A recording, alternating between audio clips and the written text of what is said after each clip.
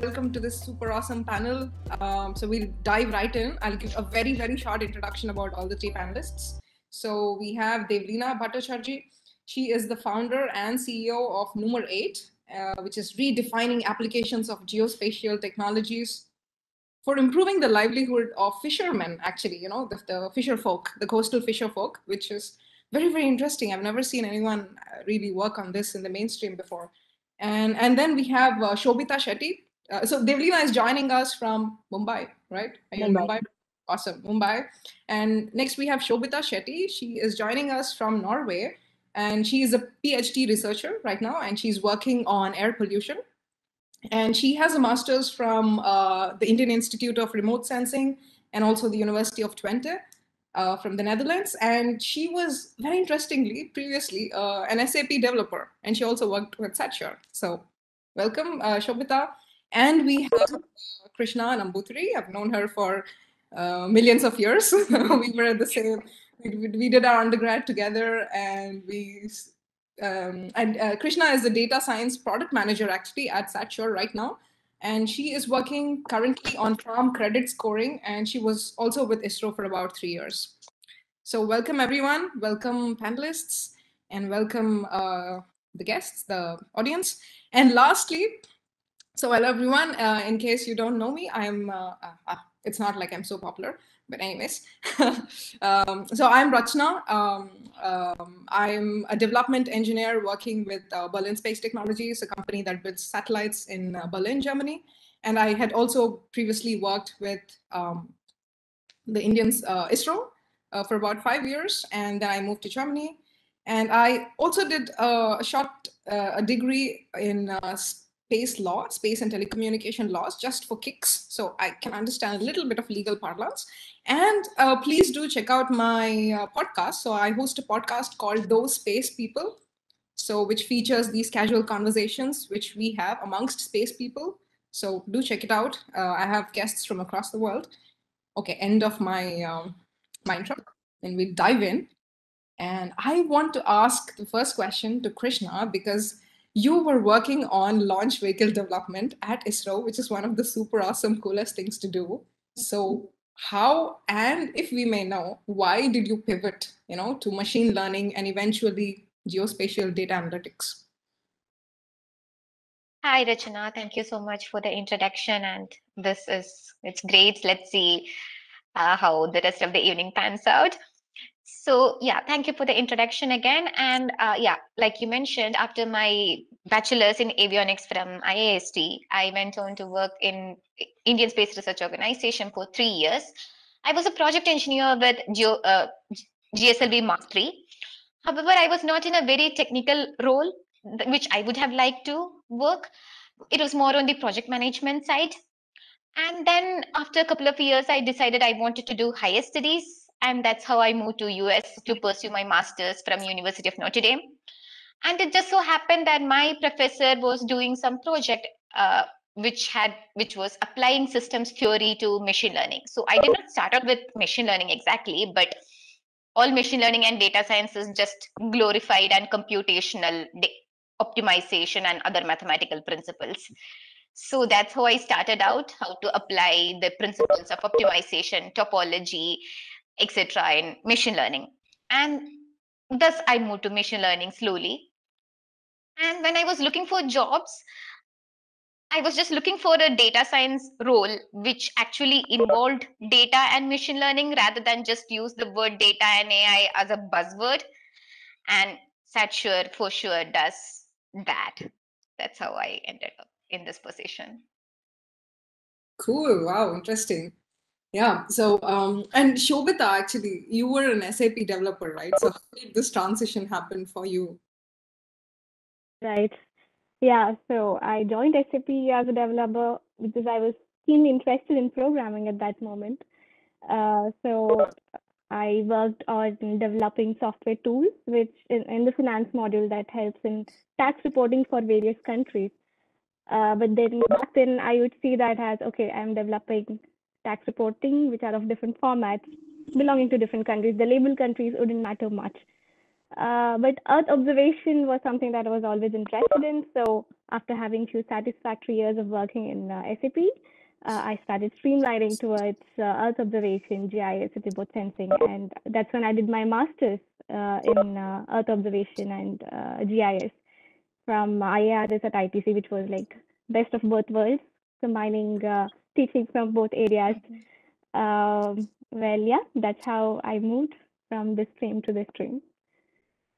Wow, nice. So that's how you caught space bug, huh? I know it's Yes. it's very addictive. Devlina, you have a lot of prior experience, right? Even before Numerate, you have been working. You've been doing a lot of data analytics and working in data intelligence, but in non-space sectors. So, like, why did you move to? How did the space bug bite you, basically? Well, to be honest, in my corporate days, one of the projects I was part of was in MarchSat. So it's not that I started the space hunt in my entrepreneurial years. But even if you really look at it, I don't, the kind of work that we do, we deal with multiple kinds of data. So space data is one more the data form for me. So that way we're agnostic. I think it's always to do with the kind of problem you're solving. For that, if you have to really delve with special and non-special data, there's the last thing in your mind. And where we come and what the kind of work we do, we end up kind of fusing spatial with non-spatial data. So that way we are, the team that we have is capable enough to slice and dice both kinds of data, and that way, we end up, solving the problem that we're solving. So it's not really, we don't, deal it with a geospatial lens. We deal it with a data analysis or data science lens. Okay, wow, that's interesting. And what all kinds of data do you use? I'm sure you use a lot of non-space based data as well. Maybe you can give an example of your product, OFISH. Right. So the current product that we are working is OFISH, and it is for the fisheries industry, as you mentioned. And in that, we use a bunch of data sets from very geospatial perspective. We use Earth observation, ocean observation data, which gives you various aspects of the ocean, the chlorophyll or the surface temperatures. Then you have bathymetry data coming in. We do weather data modeling, so a lot of weather analysis happens. And then since we are working across the supply chain, it's not just stops at the ocean. So then we kind of go up the supply chain. We have transaction data modeling. We have a big part of the work that we do is livelihood analysis. So we do profile data analysis of fishermen. So all that together, it's a combined solution for the seafood sector. And it's multivariate data analysis. Okay, wow, that's interesting. So maybe going a little deeper into how data, all this is done, maybe I can ask Krishna, you can respond to this. So you are a data science product manager, right? So what exactly is the role of this position? All right. So we have a business team which takes care of, how to interact with the clients, what are the client requirements, and how well we can meet those demands. And we also have a data science team which works purely on technical side. We just analyzing a bunch of data and deriving meaningful information. Now, a product manager serves as a link between these two teams, in which you can translate these business requirements into data science problems. For example, if you have a requirement, then what does it translate into with respect to a given data set? What are the relations we can find? And more important, and that is one side of it. And the second aspect would be, how can we meet the deadlines? How can we plan a timeline to deliver these products? So that would be the role of a product manager. So there will be sufficient technical knowledge involved with respect to how well can you implement a model, and also a certain amount of tactics and emotional side of it. Yeah, how to build this team. Okay, so when you're talking about the engineering aspect of it, right, like the actual development of the product, do you require, how much of domain knowledge do you require? All right. So when I'm speaking from a data scientist perspective, like Devlina mentioned, very often, okay, so when we talk about geospatial data scientists, they can come from two backgrounds. Either you can come from a geospatial background, which means you have done a remote sensing masters, you have studied all the remote sensing related software management, everything, and then you come and learn. That is one dimension of a geospatial data scientist, to know the geospatial aspects. The second one is to know the data science and machine learning methods, which is, starting from Python coding to database management to machine learning models, deep learning methods, etc. So you can come from either of these backgrounds and learn the other. For example, I came from a data science background and then I picked up the geospatial knowledge while I was at Satshire. But there are also, I have colleagues who came from a geospatial background. They picked up the machine learning model in the job. So either way, it is a marriage between these two fields. Okay, wow, that's cool. So, Shobhita, actually, I'd like to ask, because you previously worked with IIRS, right, which is the Indian Institute of Remote Sensing, like in India, and now you're with the Norwegian Institute. So maybe can you compare like how remote sensing or geospatial data, basically geospatial research is done differently in India and Scandinavia, or maybe even Europe? Okay. Yeah, I mean, I studied in Indian Institute of IIRS, yeah, and now doing PhD here. Well, the difference, I think I can say difference in terms of countries would be more in terms of the focus area of research. Using the remote sensing data or geospatial data is quite different because localized problem is different in each country. And more than that, the difference that I could see between the countries is the amount of open data sets being available, the density of open data sets, and also the acceptance and encouragement to this field. So if you do a quick job search in geospatial field, you can see based on the location of the research or any private or public sector jobs that's available, you can see the difference. So this difference shows how integrated the geospatial technology or data is in the daily process in different countries, right? So in India, I'd say this opportunity is limited. So there are like companies like Satcher, Numerate using these data, right?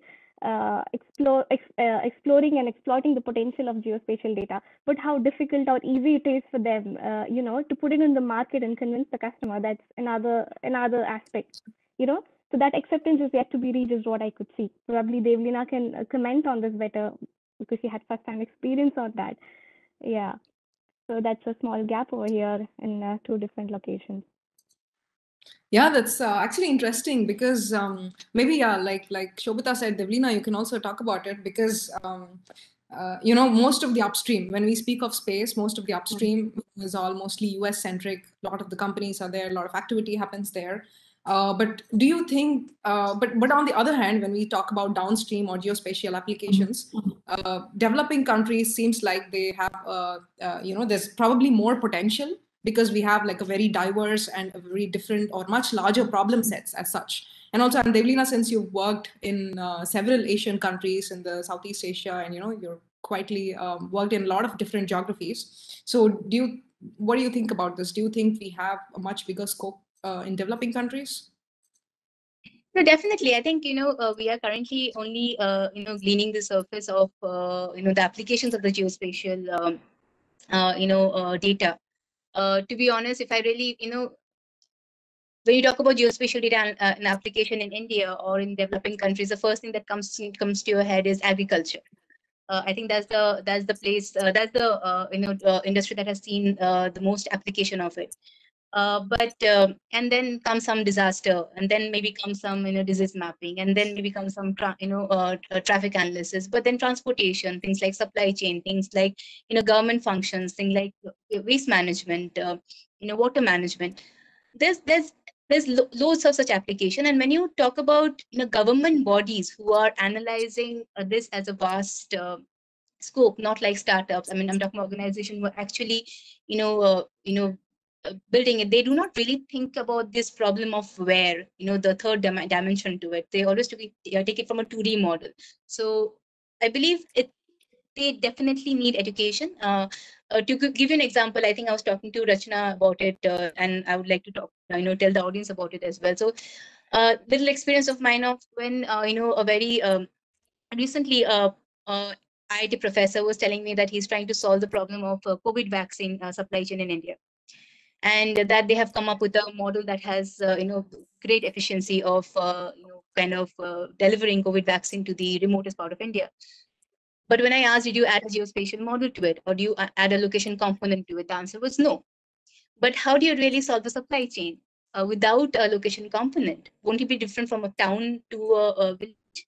So the concept, the fact that this kind of data is available first of all, and this kind of data is part of the problem needs to be taught, and where we can come in, and I think we are the companies like Numerate and Sasure, we can come in and kind of have this education done in the where it can be applied to many applications. The other thing is that we have to really make sure to tell people that it is no longer a niche industry. It is available, it is easily applicable, and it's not costly as well. Whenever you talk about satellite data, people think it's costly, but there is a lot of open source satellite data that you can still use without even paying a penny. So all those things needs to happen, the dialogue needs to happen. And then I think that slowly, the industry will adapt to the fact of waking up to the third dimension that is there, it can be applied to the entire socioeconomic problems that they're trying to solve. Yeah, wow, that's this is very interesting, the location thing that you've mentioned, right? Because I mean, it is definitely common knowledge that a geospatial product that works in, let's say, Europe or in the US, North America, does not really work in, it can't be really scaled to countries like Brazil or, I don't know, African countries or something, while we can totally scale a product that works in Philippines or like India to these countries. So that's yeah, that's very interesting. And actually, this brings me to this point that so when we use AI, there's a lot of AI, machine learning, all these being used in developing these products. So I'm pretty sure there are a lot of, and when you speak of AI, there's a lot of bias, right? There's a lot of, I don't know, there's something called fair AI, fairness in the AI. So I think, Krishna, maybe because with your background in machine learning, would you like to talk about how this is ensured? Yeah, definitely. Fairness in AI is something I have worked since my grad school, and one of the famous case studies of how there is racial injustice when you learn the prisoner model. Like, I mean, there are many such examples, gender bias, and when it comes to employment, even there are famous examples of recruitment tools biasing against women when you go through the resumes, things like that. So when you look at so you would imagine, okay, but satellite images are sort of, they are beyond all this. They have no such, but they come with their own set of biases. Just like you mentioned, the models that are applicable in the US or Europe may not work in India. When you look at any object detection model, any standard deep network model that has been trained on an American data set will not give good results in India. So that is one bias to start with. Second bias is, even when it comes to metrics, how are we going to measure certain parameters? You should know the location specific aspect. If you're using the same metric that you use to assess a farm in the US, you cannot use the same metric in India, because the soil conditions are different, the weather conditions are different, the cropping patterns are different. So when it comes to bias, you have to start with from the ground level. You have to look at the data. What is the source of the data? Starting from there, and many often the data scientists who are sitting very kilometers, hundreds of kilometers away, they may not be aware of those ground facts. So there is a need for expert knowledge in this matter. So how to even if you look at a place like India, considering the geographical variability, you cannot use the same score, agricultural score, that you are using in a rain-fed. I'm talking about, let's say, we are assessing farms all across India. You cannot use the same method to validate a farm in a rain-fed tropical area as compared to irrigation-fed farm in a desert area like Rajasthan. So these differences have to be really understood in that, and that has to happen. That effort has to go into data into modeling phase, and otherwise we will be just perpetuating this bias. Okay. Yeah. I mean, with more diversity, increasing diversity in all these tech sectors, I think we can go in that direction. Certainly hopeful about it. Yeah. And actually, Shobita, so coming to your research, so I'm a little surprised that there is research on air pollution being done in Norway, because Norway is definitely not one of the top 10 countries anybody thinks of when you think of air pollution, right? So why is Norway researching on air pollution, and like how is it done across the world? And yeah, maybe you could talk about your work and your research. Yeah, I do get this question many times when I say, I'm working in an institute in Norway on air pollution. Yeah, so the concept that we get when we talk about air pollution is we imagine traffic, smoke, and that's it. We imagine that to be the main source of air pollution. But that's not the case. There are a lot of localized sources of air pollution. Yes, Norway is relatively less polluted than other countries, but still there is pollution. It is important to always maintain pollution levels within the WHO limits so that it's not harmful for the population or the further harm the atmosphere. So being less polluted, still you have to continuously monitor the pollution patterns in every country. So it's good that Norway still invests in such field. Further, so there are further problems over here. For example, due to extreme winters, there's a lot of wood burning that happens in every household, and this causes a lot of aerosol pollution. And then there are during winters there are spikes on the tires and there are gravels on the pavement so that you don't slip. But the friction of these also contribute to good amount of carbon being put into the atmosphere. So there are a lot of sources of air pollution even in Norway. And it's not just that. Air pollution is not localized. The movement of these pollutants.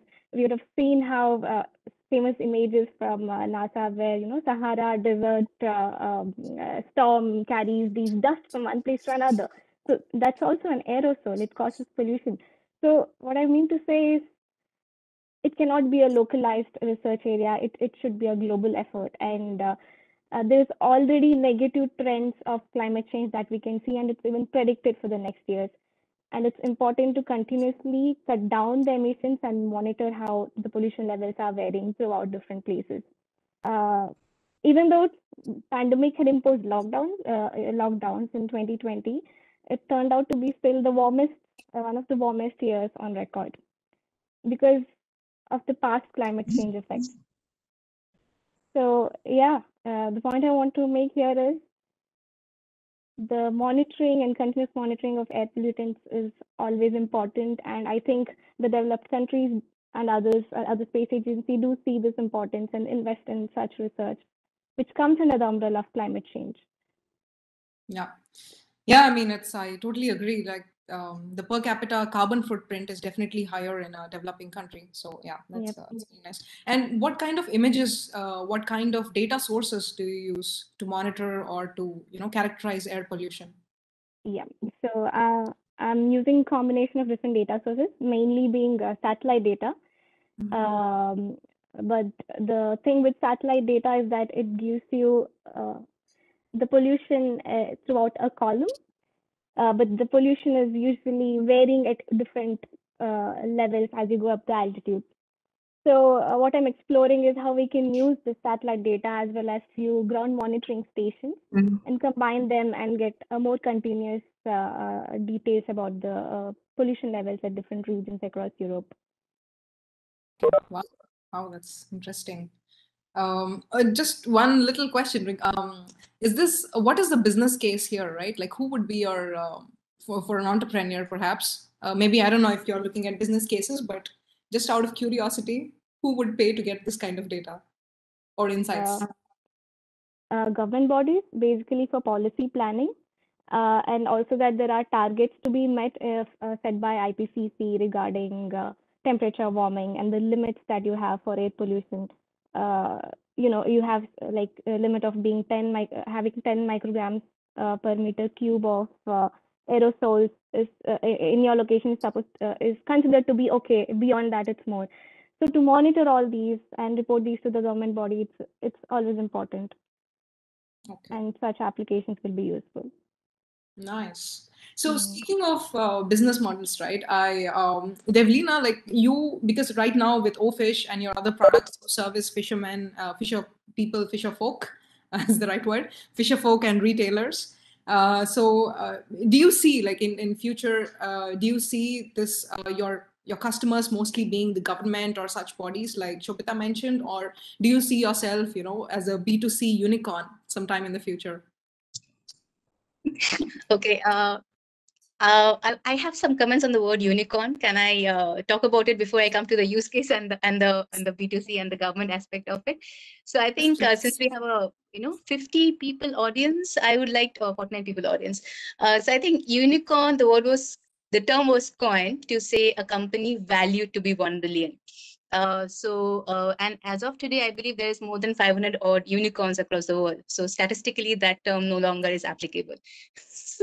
We should be, but yeah, we know, when you say unicorn, it is kind of, we are relating that to a company who is doing well, but does not really signify the top line. But I think where you come, question is coming from, can we build a viable, profitable business of a geospatial business targeting customers rather than government?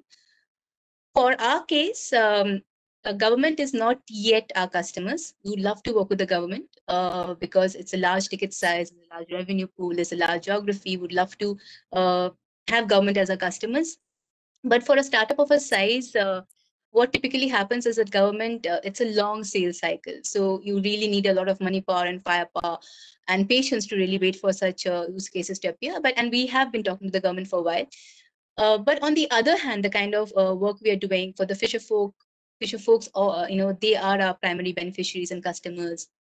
And I believe definitely you can have a viable model, focusing on a customer problem. And I would say, especially for the work that we do,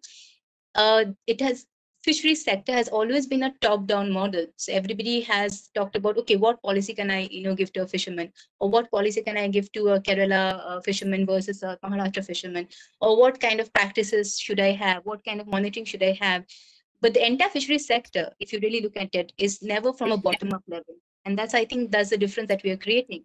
We understand the customer problem very well, and we know where our, which side of the supply chain we are most focusing on, and that is where we are coming in. And there are 4 million fisher folks, only marine fisher folks in India alone. And we're talking about 67 countries across the world, 800 million people depending on the fisheries sector. So that way, I believe if you get your metrics right, if you get your problem statement right, if you get your solution right, definitely a big company, not maybe a unicorn, but you can definitely have a profitable company made out of it.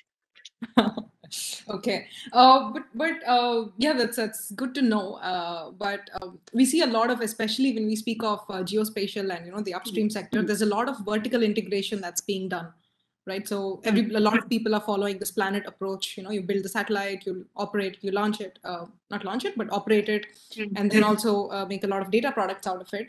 So do you think companies like you, like Numerate, which are only doing the geospatial part of it, do you think companies like you can still be in business?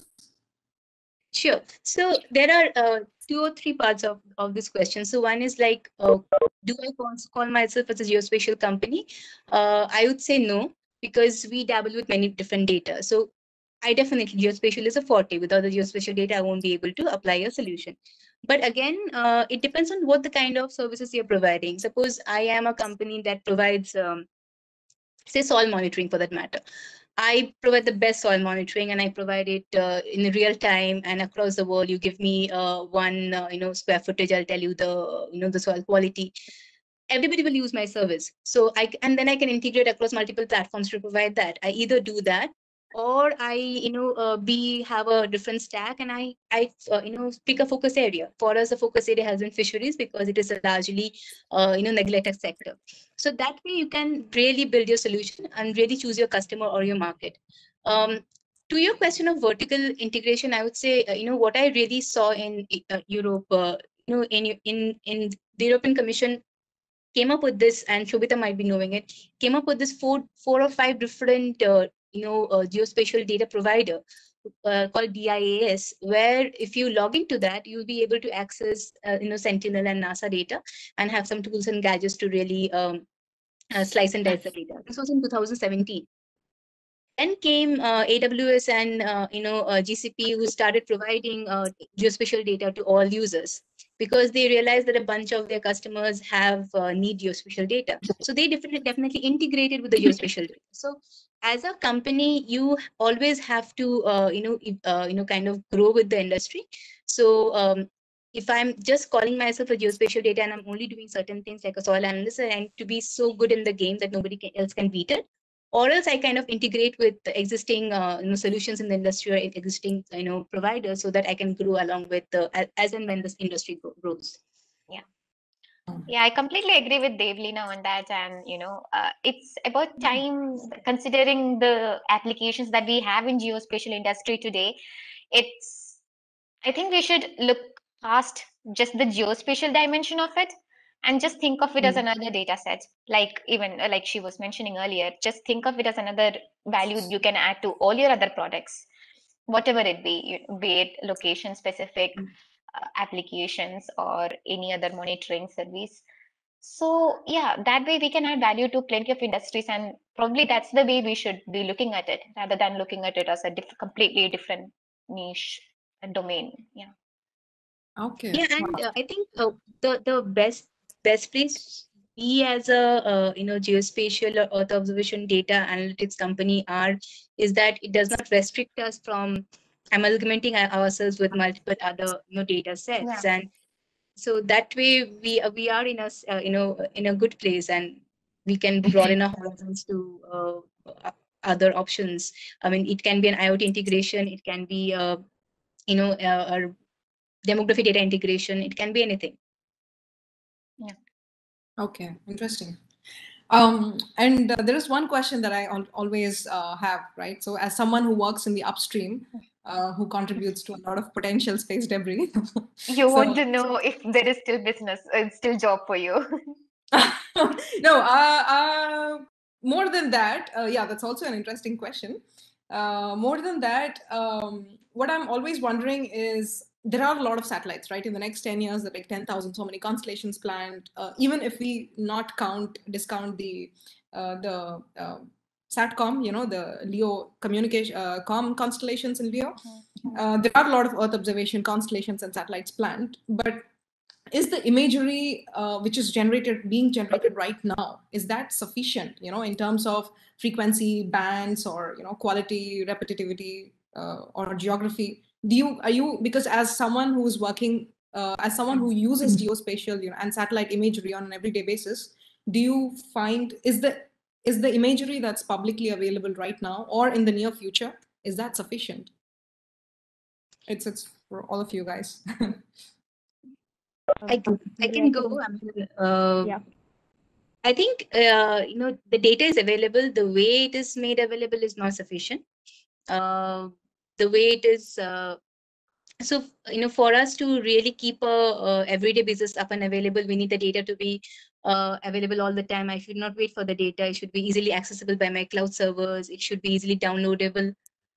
So yeah, so I think in our case, we find a lot of gap in historical data availability. So sometimes we try to build our models, so the historical data is not available all the time. So that way, I believe data sufficiency is the problem that all our geospatial companies deal with, and that definitely needs to be addressed. For example, if I have to, and for people who are from the non-GIS sector, for us to really analyze where do I get a certain parameter of oceans like an SST, I have to really go through multiple different sources and understand, okay, this SST parameter suits me. Maybe that can be broken down and made it easier for commercial applications where you really don't have to dabble around various different sources and then figure out, okay, this source suits me. So one single point of such multiple various data providers will make our job very easy.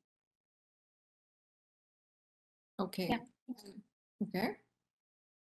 Interesting. Yes, I'd also like to add to this question whether there's enough data. Yes and no. Yes, there's a lot of data, but there's always a trade-off between the spatial and temporal resolution of this data, depending on what field you want to apply it for. For example, agriculture or land changes, probably it's okay not to have data of every day, but I can speak in more in terms of the atmospheric data right now. Since the pollutants and atmospheric constants are so dynamically moving, so it's important to have this data every day. So yes, the current atmospheric satellite data sets do provide this at resolution, the latest Sentinel-5P being at 3 cross 5 kilometer resolution. But this is every day. But we need every 3 hours, something like that, to get a efficient understanding of the patterns of these pollutants. So that is something we need. But yes, there is something planned for such things too. So satellites such as geostationary satellites, which focus on smaller regions rather than the whole global coverage. So they give data focusing on a smaller region at higher temporal resolution. But hey, again, you have a trade-off between spatial resolution there. So yeah, it depends on the field, I would say. Yeah. Yeah, the same. Yes and no. There is more than enough data that we have now, more than we can process. But for certain applications. But for so if we are looking at more diverse applications, it's just a matter of how much more we want to use the geospatial data. And for certain applications, there is still a dearth of data. And I remember I'll plug in your podcast, Rachana. I think in one of the episodes, the founder of Orbital EOS, he wanted to find oil spills and he wanted to detect oil spills and other maritime activities. And even he mentioned there is not enough frequency or resolution data available for such maritime applications.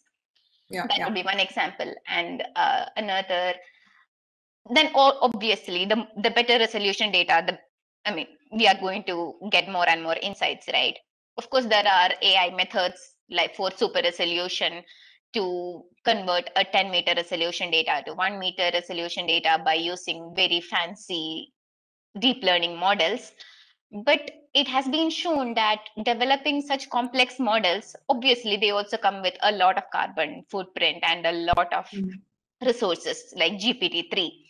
So after a point, making these complex models on the available satellite data might be actually more costly than sending out a satellite. So you have to, yeah. Yeah, that's true. And yeah, it's also good to know that there's a huge dearth of data. So Krishna, my job, I guess, is secure the next 10 years. Yeah. So, and also, Devleena, you mentioned that, a lot of times you have to educate the market about how geospatial data can be used. So so moving on to the entrepreneurial side, because you're the entrepreneur here, especially that geospatial domain is not really understood by potential customers and therefore also, I don't know, potential investors. So as a bootstrapped entrepreneur, I'm assuming you're bootstrapped. Please correct me if I'm wrong. Okay. Yeah, I have a lot of camaraderie with bootstrapped entrepreneurs. I have them all around me. So I've known them for a long time. So a lot of I'm proud of you for doing it. But what kind of challenges have you faced? As a bootstrapped entrepreneur.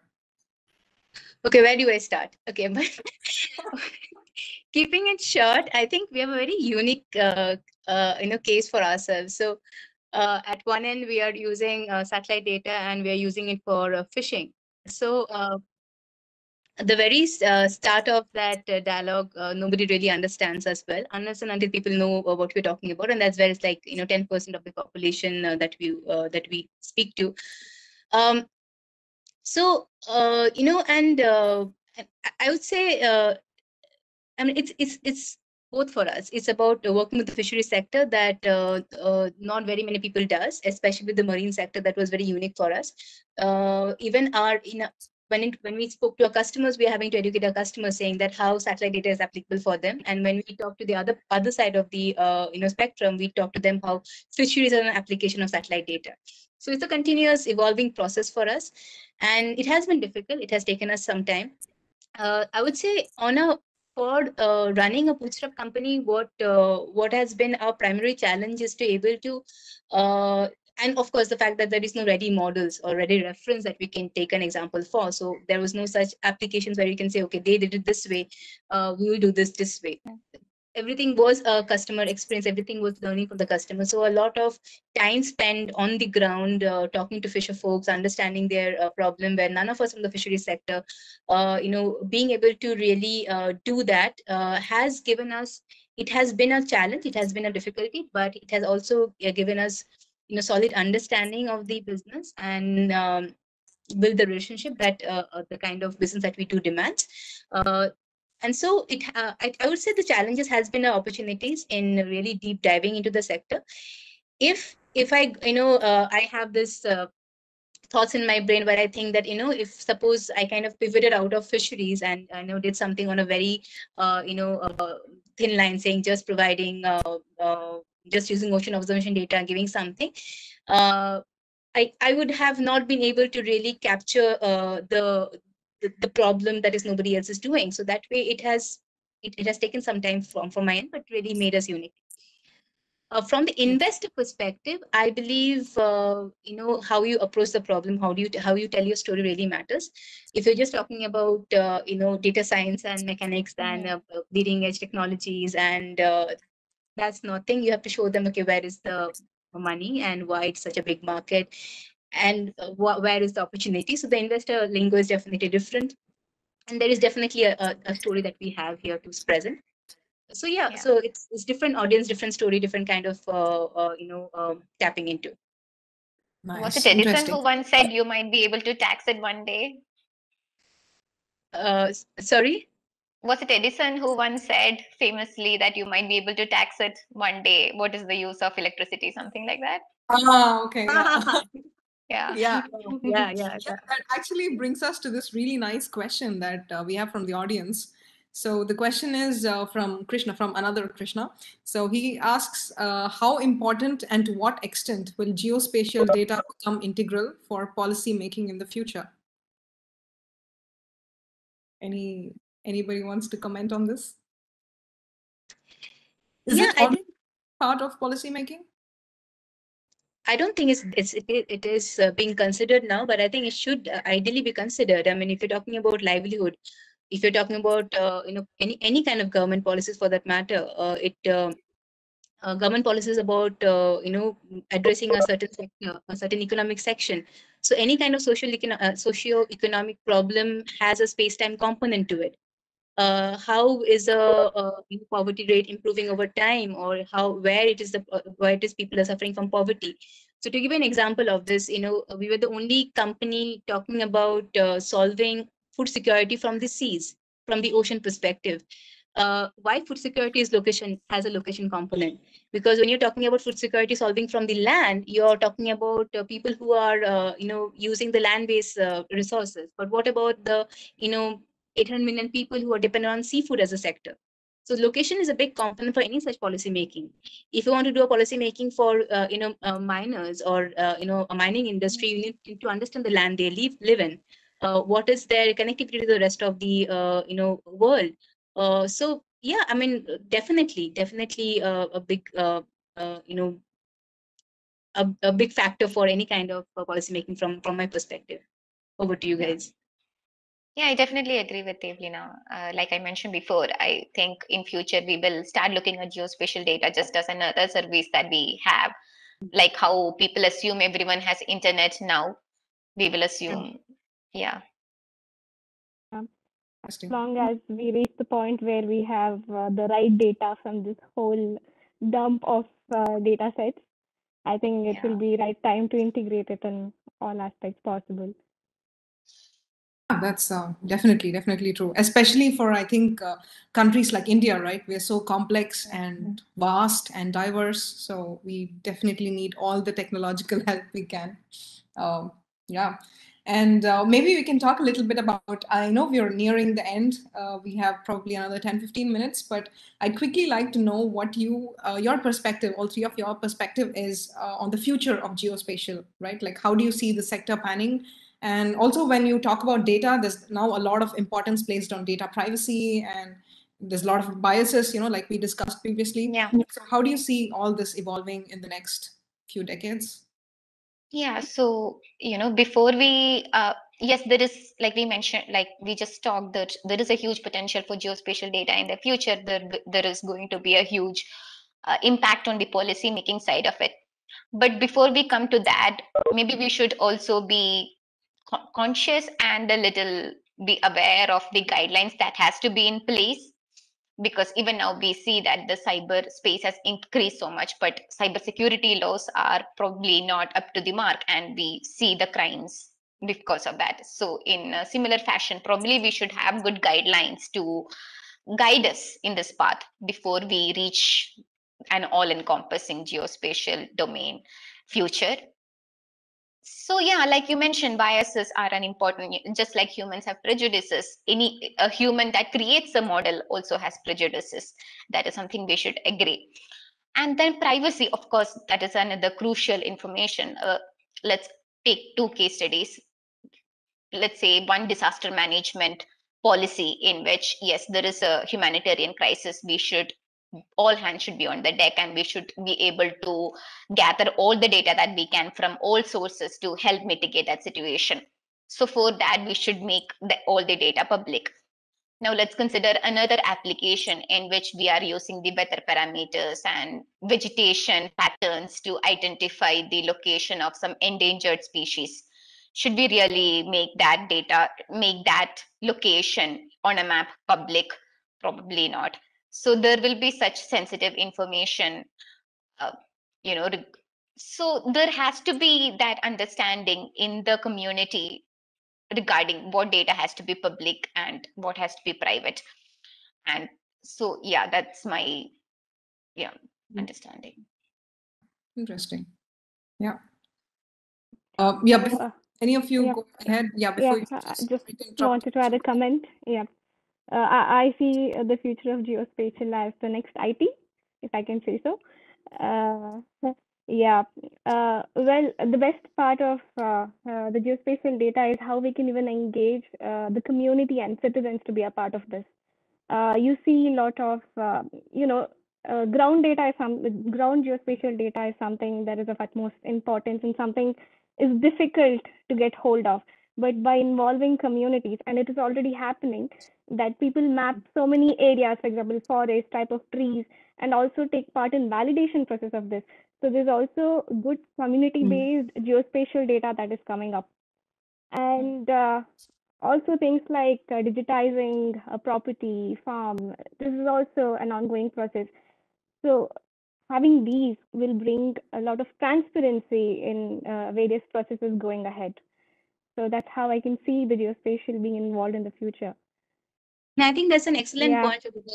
You remind me of the one of the best disaster management application that I've seen in Australia. It's by the Red Cross, where every Australian community, I mean, it's a district, I don't know what they call it, and they have the citizen awareness tool where they talk about forest fires happening nearby, so they kind of validate what the satellite is giving and what we are facing, and that way firefighters can also kind of monitor where the most what kind of attention was the priority of the day.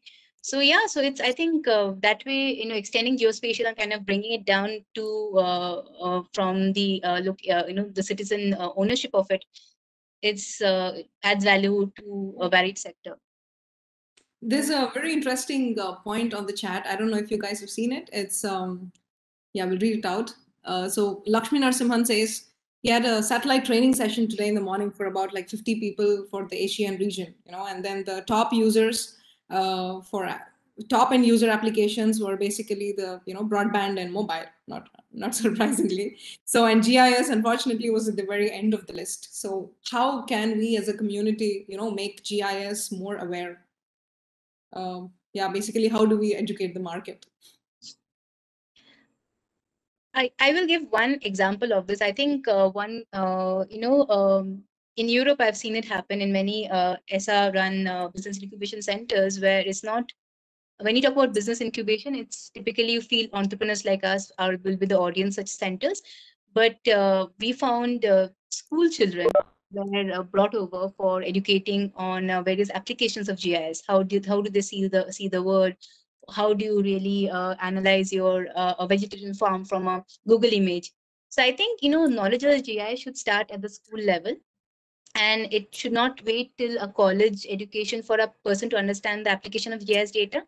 And one organization I can definitely name, SSERD, who is doing a lot of work around this, educating kids, educating young minds. Apart from that, of course, what you pointed out, that